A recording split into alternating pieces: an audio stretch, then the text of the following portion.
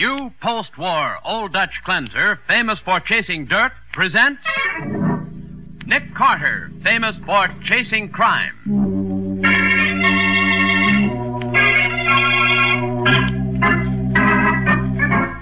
Every week at this time, two great names are joined as new post-war Old Dutch cleanser brings you one of the most resourceful and daring characters in all detective fiction, Nick Carter, Master Detective.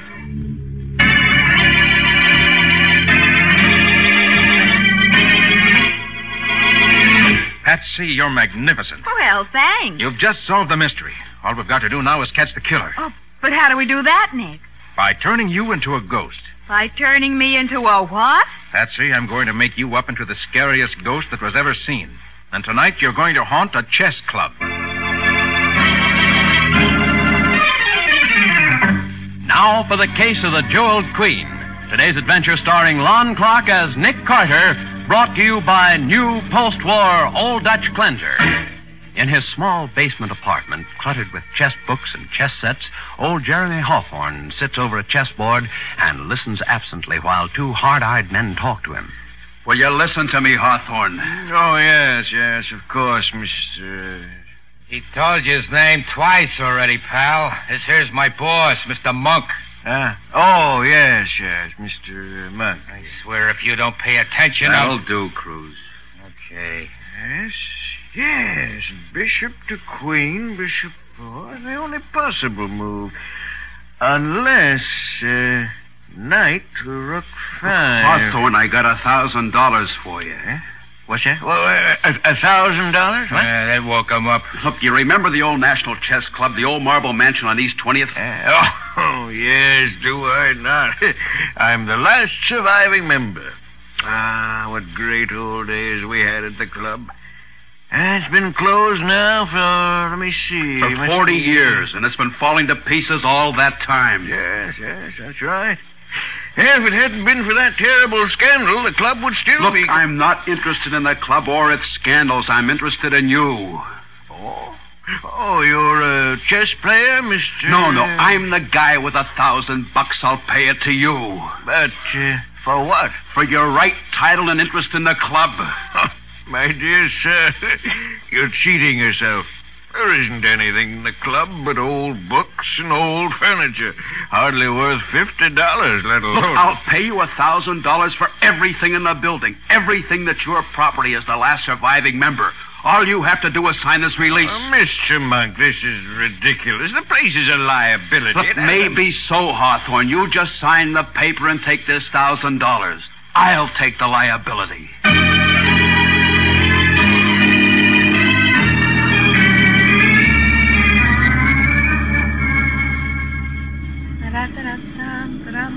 Oh, by the way, Patsy, I haven't asked you to marry me for over 2 weeks. How about Oh, please, Gubby. Don't you ever get tired of hearing me say no? Why, Patsy? Hey, Nick, stop the car, quick. Stubby, for the What's the matter? I just remembered something. A murder? Oh, you yelled as though there were 10 murders. With arson thrown in. Oh, no, it's nothing like that. I just remembered old man Hawthorne. Hawthorne? Yeah, he lives right here. That basement apartment. Scubby, who, what, and why is old man Hawthorne? He's a guy I play chess with by mail. Oh, now I've heard everything. No kidding, Patsy. I'm up to my neck in a red-hot correspondence game with Hawthorne. And I just remembered I forgot to mail him my latest move. Hey, get back in the car, chess champion. We're late for dinner already. I'll lend you a postcard. Won't take a second, Nick. I'll be right back. Oh. He'll probably fling open the door and howl, check. And scare old man Hawthorne to death.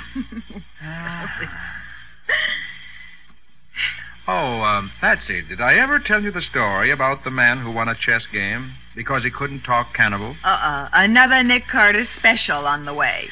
It seems this man was captured by cannibals down in New Guinea. Uh-huh. And while they were boiling the pot... Hey, Nick, hey! But that's Scubby. What's the matter with him? It doesn't sound as though he's making a chess move either. Hey, Nick, you gotta come into Hawthorne's place right away. This is awful. What's the matter, Scubby? You need advice on your next move? I'll say I do. Hawthorne's dead. Oh! He's committed suicide.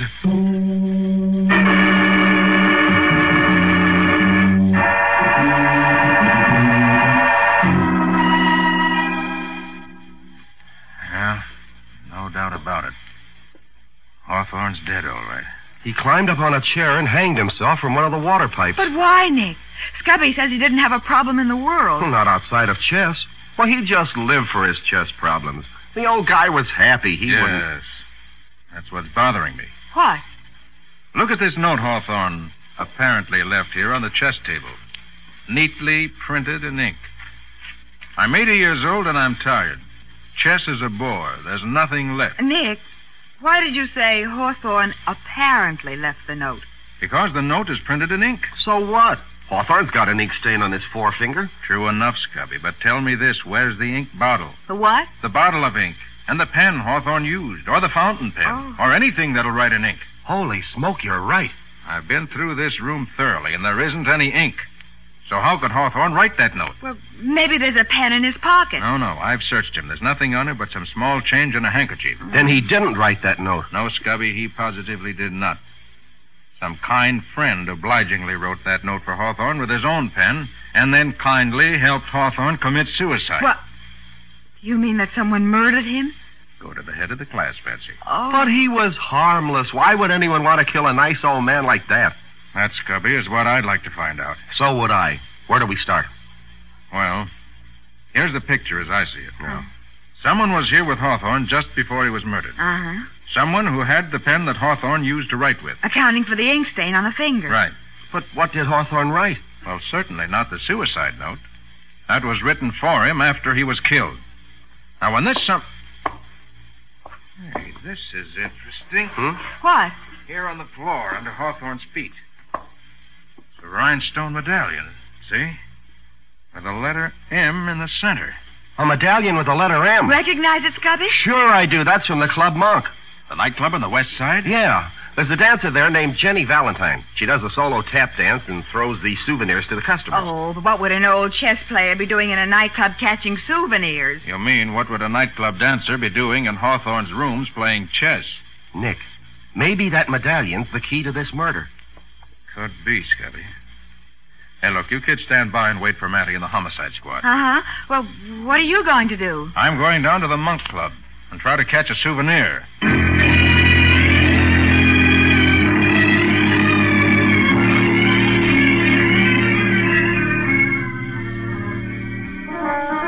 I can't give you anything but love, baby. That's the only thing I've plenty of, baby. Dream a while, scheme a while, we're sure to find happiness and Mr. Monk. Mr. Monk. Oh, hiya, Hopkins. Come on in. Is it okay, Mr. Monk? Is what okay? Well, the money I owe you, the $5,000. Oh, no. But I told you how to get the queen. Didn't you believe me? Yeah? Well, did you see Hawthorne? Did you buy it from him? Yeah. You owe the club $6,000 now. What do you mean? Now, listen, Sonny. You come here to the club and you drop $5,000. You can't pay, so you hand me a story about this bequest your uncle left to the chess club. Well, it's true. I swear it. The club was closed before they had a chance to find out what he gave them. They never knew what they had. Mr. Monk, that queen is worth $20,000, maybe $30,000. Okay. Well, that was the deal. If I steered you into it, you'd cancel the money I owe you. Listen, punk, the word was if. Yes, but you said... Now, look, I haven't got the queen yet. It cost me another $1,000 already. If I get it, you're clear. Get that through your head, Hopkins. I don't sucker so easy for fancy stories. Well, sure, but after all, I went to... Mom! Quit yelling, will you? Everybody in the club can hear you. You're making so much noise. Oh, hiya, Jenny. Hello, Hoppy. Hello. Oh, Hoppy. Don't you love me anymore? No. Now, that's a man for you. Chasing after me for 3 months solid. And all of a sudden, bump, the freeze. Don't be mad at me, Hoppy. You played me for a sucker, Jenny. $5,000 worth of sucker. Why, Hoppy? Go ahead and grin. I'm going to the bar, and I hope I never see you again. Darhead. Monk, baby. Yeah? Got the dope from Hawthorne? Everything's okay, honey. When do we get the Queen? Tonight, baby. I'm going over with Cruz. Are you gonna take care of it? You just leave that to me, honey. From tomorrow on, it's just gonna be you and me and 40 grand. Oh, golly, Monk. Look, better go up to your dressing room now. Cruz may get ideas if he sees us. Huh? Say it again. Say it again about you and me, Monk. You and me and 40 grand. Oh, honey, you say the sweetest things.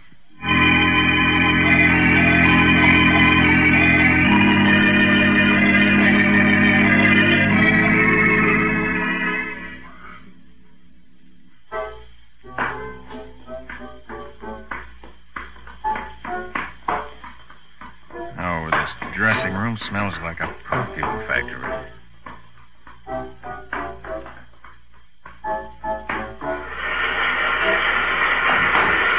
Hope I don't asphyxiate before she's through with her dance.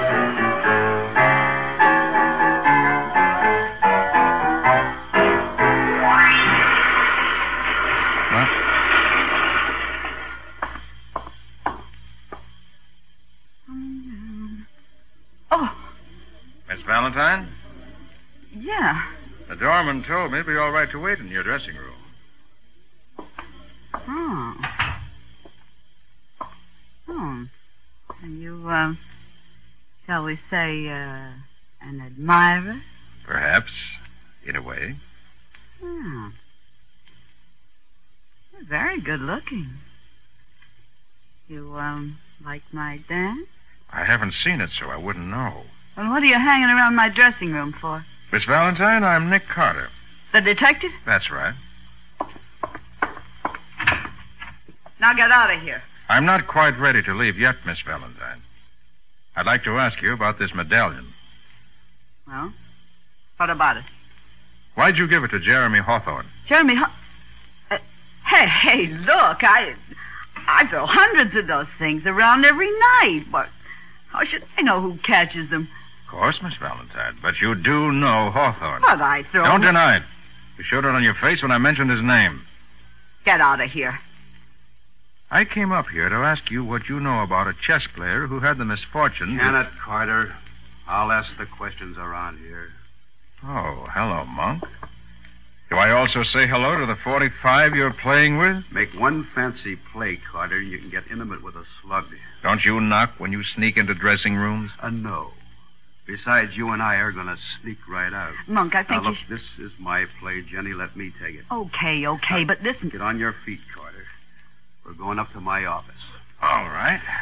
It's nice and soundproof up there. We can play just as rough as you want to.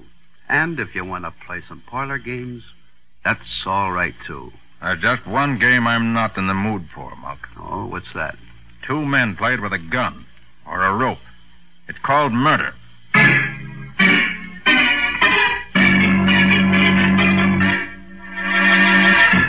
So Nick was right in his guess that Hawthorne was known to both Jenny and Monk.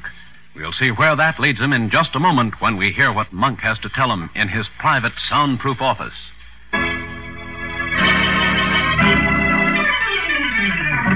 Now, back to the case of the Jeweled Queen. Today's adventure with Nick Carter, brought to you by new post-war Old Dutch Cleanser. At the point of a gun, Nick is ushered into Monk's soundproof office on the second floor of the Monk Club. Monk closes the door sharply and... Sit down, Carter. Thanks. Now, listen. I had trouble with you before. I know you're a smart cookie, and I know you're dangerous. That's why I use a rod when you're around. Put your cards on the table, Monk. Carter, this is one deal that's on the level. What deal? The deal with Hawthorne. Oh? Well, this is very interesting. Go ahead, Monk. Sing your song. Well, a rich kid named Hopkins got in the red for me for $5,000. So? So he couldn't pay. And so his old man wouldn't hand over the dough. So Hopkins steers me into a deal to square it. What deal? You going for history, any? I've read a book or two. Well, get a load of this. Back in the 1500s, there was this English queen, Elizabeth. I've heard of her. Well, now, there was a tournament held in her honor once, a kind of joust. Now, Elizabeth was impressed with the way a guy by the name of Sir Charles Blount fought. She was so impressed that she sent him a present the next day. A chess piece. It was a jeweled queen. I think I've read the story. Well, now, according to the books, Essex was so jealous of the gift, he up some fights a duel with Blount, and afterwards, the chess queen disappeared. So I've heard. Now, Carter, that queen's worth a fortune, and I own it. All legal, all fair, all square.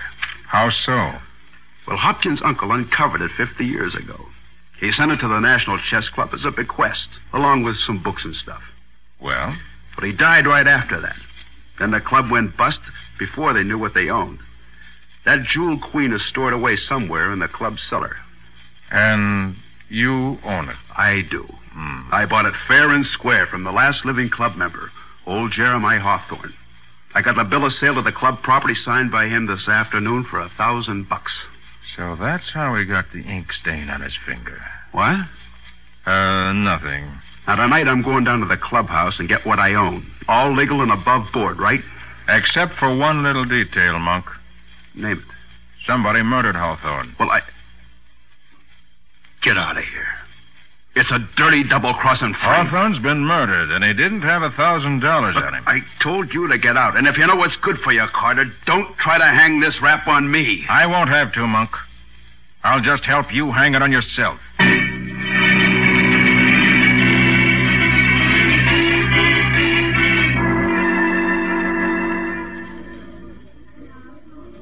Your hat, Mr. Carter. Thanks. Don't you like the Monk Club, Mr. Carter? Sure. Like it fine. But I don't like the people in it. Good night. Good night, Mr. Carter. Come again soon. Just a minute. What? Well, Mr. Alfred Cruz, isn't it? How are you, Alfred? Last time we met... Carter, what do you want with Jenny? Take your hand off me, Alfred. What was you doing in Jenny's dressing room? Don't see why that's any of your business. It sure is. She's going to be my wife. Is that so? When? In a couple of months. She's a beautiful kid. Everybody's chasing her. Like that kid Hopkins, even Monk.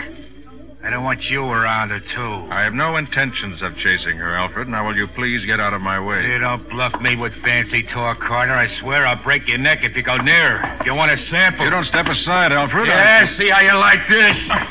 I really hate to do this, Alfred, but... When you get up again, I hope you'll have more sense.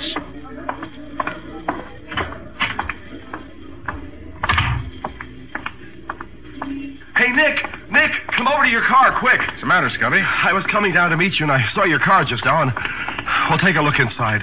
Don't tell me you've discovered an... Good heavens! It's Jenny Valentine. Dead.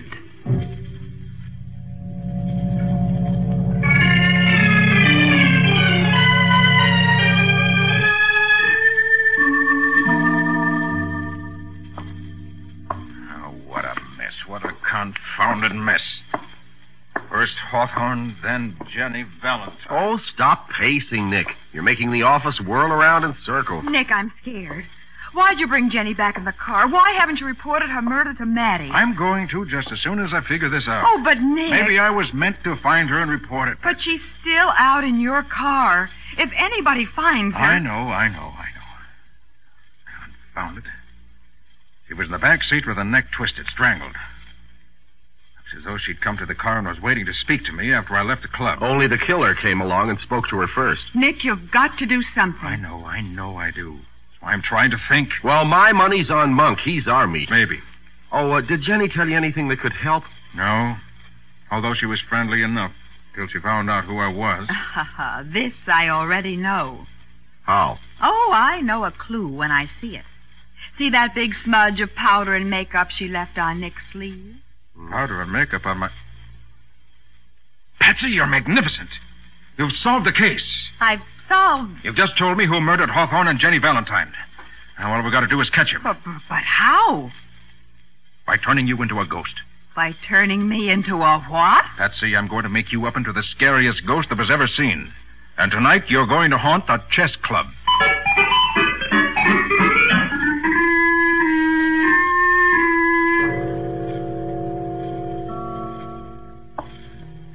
guess Hopkins guessed right, Cruz. And all through this old chess club. Stuff must be stored down in the cellar. Okay, come on.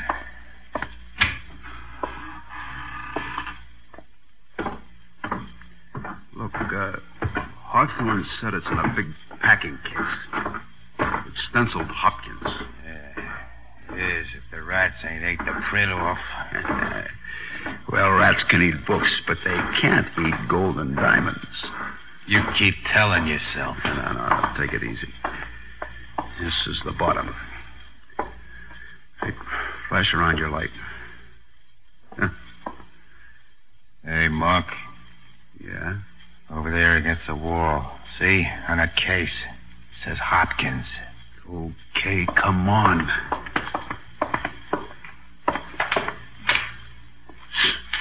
It's falling to pieces. Come on, get it open. Easy, Monk. Only take a second. A blue velvet box. That's what the kid said. The size of a cigar box. Keep your shirt on. I'll find it if it's here.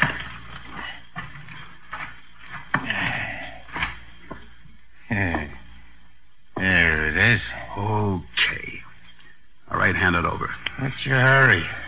I'm as much interested in what's in here as you are. Look, I got news for you, Cruz. You're not taking it out of here.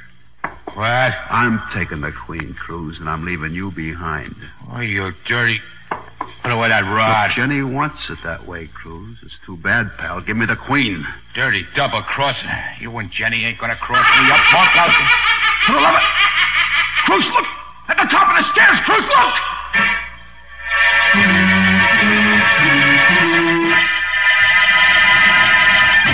Monk and Cruz stand in the depths of the cellar, staring up at the head of the stairs in horror. We'll hear what happens next in just a moment.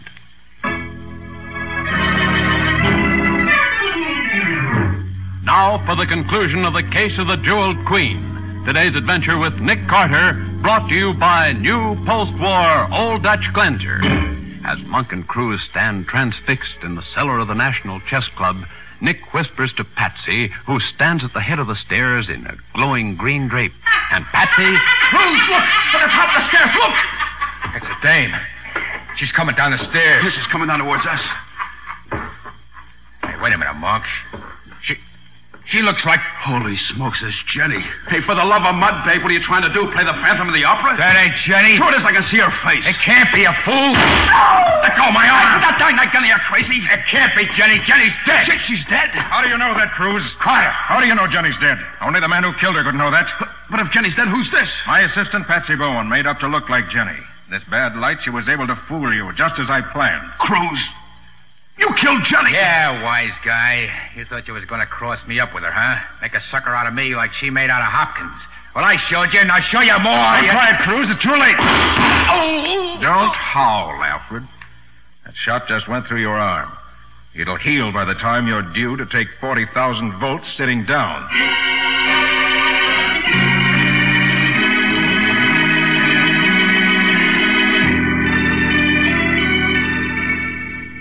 That's right, Patsy.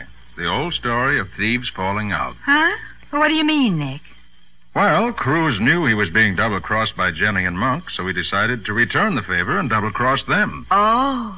Well, is that why he went back and killed Hawthorne after Monk made the deal? Tried to frame Monk by dropping that medallion. Mm-hmm.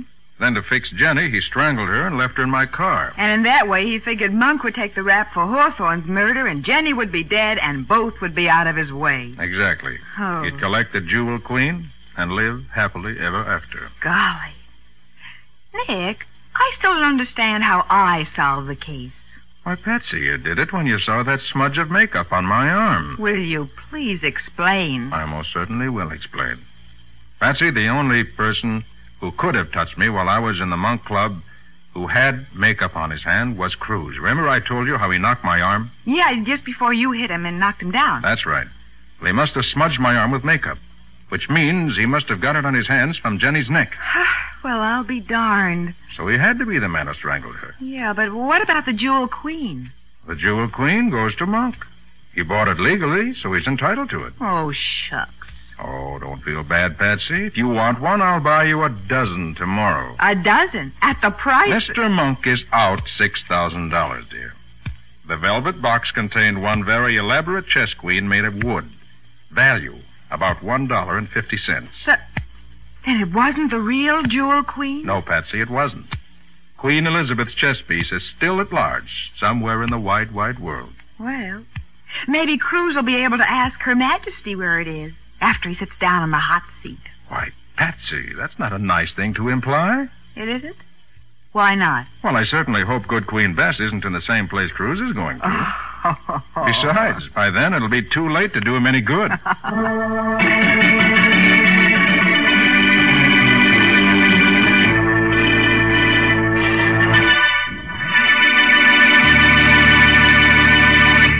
Well, Nick, it's time you told us something about the adventure that new post-war Old Dutch cleanser is going to bring us next week. Right you are, Bob. It's a story which began with the theft of a priceless Egyptian relic from the art museum one night. And during the robbery, the watchman was killed in a strange and mysterious way. Yes, and it took a device which records earthquakes to catch the murderer. Oh, hold on a minute, Nick. I don't get the connection between such a device and an Egyptian relic. Oh, well, neither did the killer, Bob. Not until it was all over. What do you call this story, Nick? I call it The Case of the Exploded Alibi. Nick Carter, Master Detective, is presented each week at this time and over these same stations by the Cudahy Packing Company, makers of new post-war Old Dutch cleanser.